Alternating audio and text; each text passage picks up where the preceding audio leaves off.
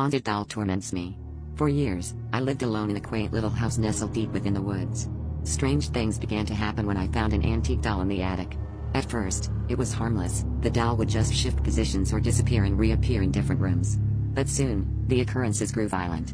Furniture would be overturned, windows shattered, and I'd wake up with unexplainable bruises.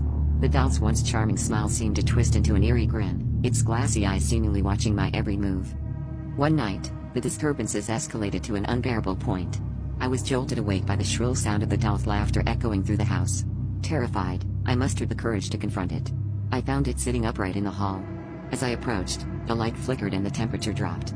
Suddenly, the doll's head spun around, and with a blood-chilling voice, it screamed, "Get out."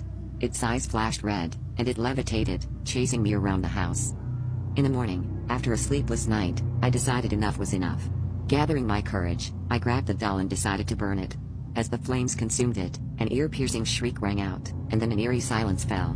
Exhausted and relieved, I returned to the house, only to be met with a horrifying revelation. In the charred remains of the doll, I found a small, old photograph. It was a picture of me, as a child, holding the very same doll. The realization hit me like a cold, hard stone. The doll hadn't just appeared out of nowhere. It had been with me all along, biding its time, waiting for the perfect moment to reveal its true nature.